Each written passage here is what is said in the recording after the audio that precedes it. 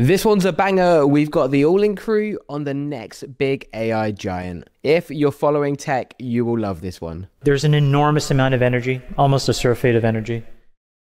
Do you have this unfair advantage where if you need a vast amount of energy to throw at a compute problem, do you effectively get it for free, or do you have to pay for it as well? No, of course not. When I took this role, I think one of the key things I said, look, what can we really compete and what can we do to offer to the world something that the world desperately needs today? We are really just at the beginning of what I would call the AI inferencing world.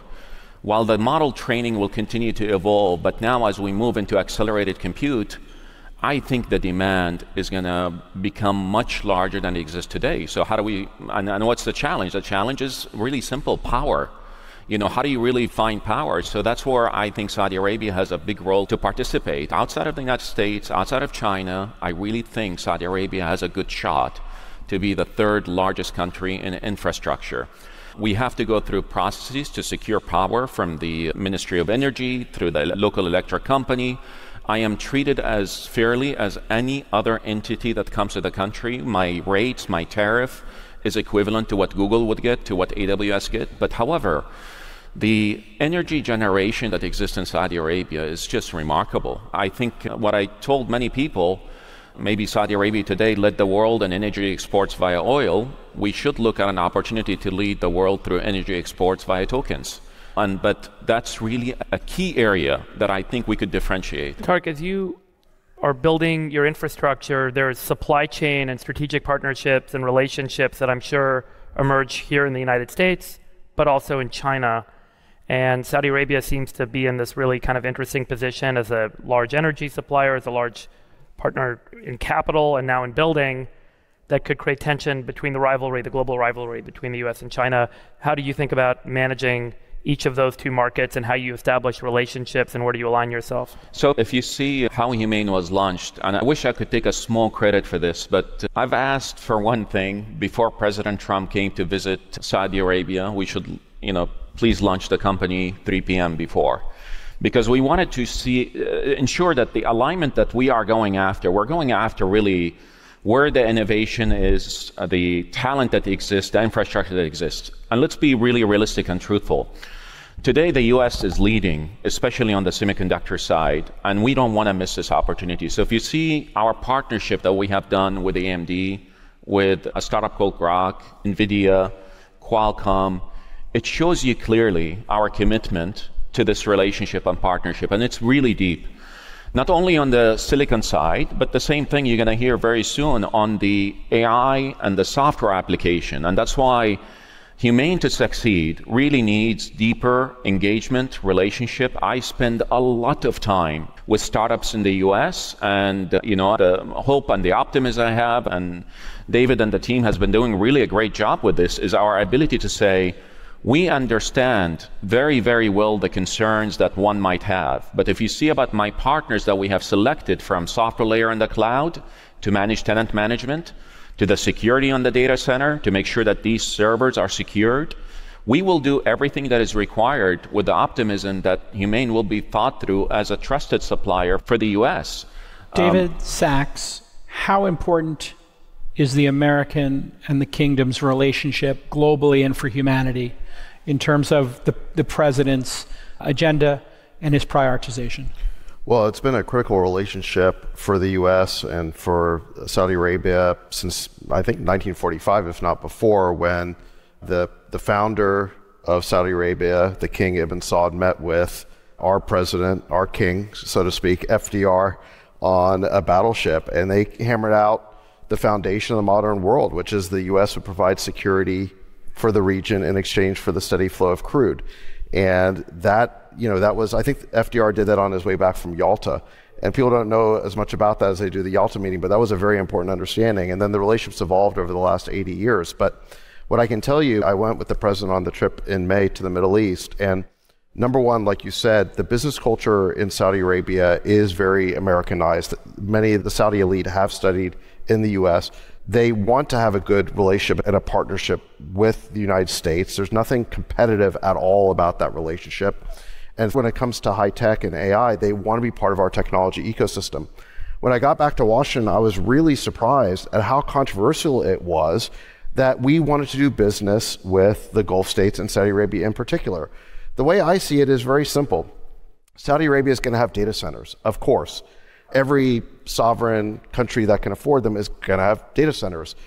Is that going to be American technology or Chinese technology? It's basically going to be our companies or it's going to be Huawei. It's binary. It's binary. And why would we want to push any country into the arms of Huawei? Especially when their preference is to work with America. Well, Exactly. I think it's especially for two reasons. One is the proximity that that region has to 4 billion people. Yes. Because if you think about building data centers, ultimately inferences, there's a certain window of time and you have to be under several hundred milliseconds. But if you do that and you draw that radius, you're counting half the world's population. We can't strategically ignore that. Yeah, Because otherwise you'll be forced to do it with somebody else. At the time, by previous administration, at the time that happened, it was justified on the grounds that the US was the only game in town. We were the only ones who could really make advanced semiconductors. So therefore, we could impose whatever restrictions we wanted. Nobody would have a choice. But since then, if you're reading the headlines over the past few months, it's all been about Huawei, Cambricon, SMIC. China is rapidly advancing. Dylan Patel from Semi-Analysis just had a report. By next year, China's going to be making millions of chips. Admittedly, they're not as good as American chips, but if we deny the rest of the world the ability to participate in the American tech stack, then they will participate in the Chinese tech stack. And I think the question of what we sell to China will always be a complicated question for obvious reasons, but when it comes to the Middle East and the rest of the world, I think it should be an easy question that as long as these countries are abiding by our security requirements and they want to be partners and allies of the United States, we should allow them into the American tech ecosystem, because otherwise we're just creating a Huawei Belt and Road. Saudi Arabia wants to shift from exporting energy as oil to exporting energy as AI tokens. As inference demand explodes beyond training, the countries with abundant power will convert electricity directly into intelligence and export the results globally. Saudi Arabia is positioning to lead the world in energy exports via tokens instead of oil, capitalizing on the coming inference demand explosion where power availability determines who can produce intelligence at scale. Maybe Saudi Arabia today leads the world in energy exports via oil, but they're looking to lead the world through energy exports via tokens. In my opinion, this is a brilliant strategic pivot that recognizes energy advantage doesn't change, but how you monetize it does. Saudi Arabia has been the world's major oil producer for decades. They have more energy production capability than they can currently sell profitably, but you can't efficiently export electricity. Transmission losses over long distances make it uneconomical, so that energy advantage was locked into physical commodities like oil and gas. AI inference changes the equation completely. You can convert electricity into computation locally, produce AI tokens, and export those globally at effectively zero marginal cost. An AI query result weighs nothing and travels at the speed of light. That's the perfect export product for a country with surplus energy capability. And then also focusing on inference versus training is a critical distinction. Training large AI models is what everyone focuses on. It requires massive computers for weeks or months, but once models are trained, inference is where the ongoing demand lives. Every ChatGPT query, every AI assistant interaction, every autonomous vehicle decision, that's all inference, and inference demand scales with usage, not with model improvements. So think about this one. OpenAI might train GPT-5 once using enormous compute, but then billions of people run trillions of inference queries against that model. The total compute for inference dwarfs the compute for training. As AI becomes embedded in every application and device, inference demand becomes effectively unlimited. It's constrained only by available compute capacity, which is constrained by available power. Saudi Arabia is saying demand will be much larger than exists today as we move into accelerated compute, shows that they understand this inflection point. Right now, we're early in AI adoption. Most companies are experimenting, most consumers use AI occasionally, but as AI capabilities improve and costs decline, usage becomes constant. Every search, every email, every decision gets AI assistance. That's when inference demand explodes. Data centers in Virginia or Silicon Valley face electrical grid limitations. Building new power generation near population centers is expensive and faces regulatory hurdles. But Saudi Arabia can build power generation wherever they want using cheap local energy resources. They don't have the same constraints. Claiming the number 3 position globally after the US and China is an ambitious but achievable goal. The US has tech leadership and massive existing infrastructure. China has scale and government coordination. Saudi Arabia has the energy advantage and capital to build infrastructure aggressively. That combination could genuinely make them the third AI superpower if they execute. The concept of energy exports via tokens is perfect because it makes the value proposition clear to Saudi's leadership. They understand well energy exports. That's been their bread and butter for 80 years. Framing AI inference as the next evolution of energy exports connects to the current strategic thinking rather than requiring them to think of themselves as a tech company. This also explains why Saudi Arabia is building relationships with the likes of AMD and Nvidia and other AI startups so aggressively. They're not trying to build the entire stack themselves, they're positioning themselves as the infrastructure provider. You bring the chips and models, we provide the power and data centers. Together, we produce tokens that serve global markets. That's a much more achievable strategy than trying to compete with the US tech companies on innovation. And the timing is perfect because inference demand is just starting to ramp.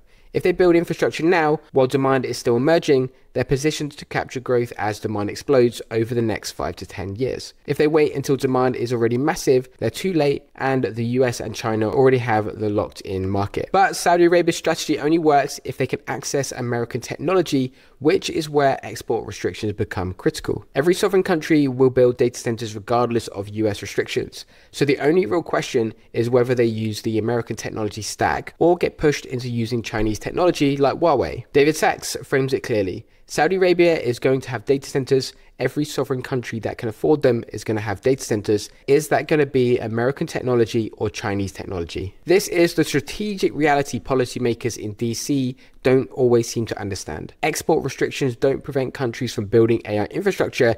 They just determine whose technology gets used in that infrastructure.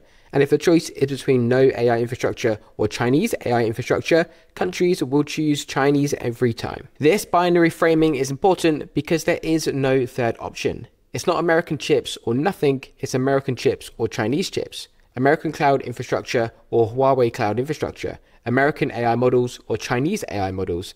Countries that want to participate in the AI revolution, which is every country that can afford it, will build infrastructure regardless of what the US allows them to buy. Saudi Arabia is the perfect example. They have the capital, the energy, and the strategic motivation to build AI infrastructure.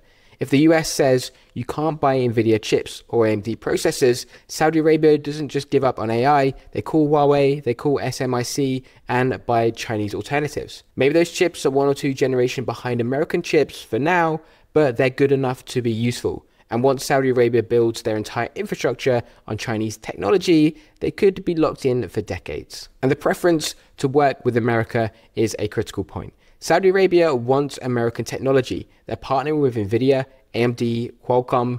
The Saudi elite studied in America and the business culture is Americanized. This isn't a hostile relationship where we need export controls to prevent technology transfer to enemies. This is a willing partner saying we want to buy American, and US policy might potentially make that difficult. The proximity to 4 billion people within the inference latency window is something which also makes this even more strategic.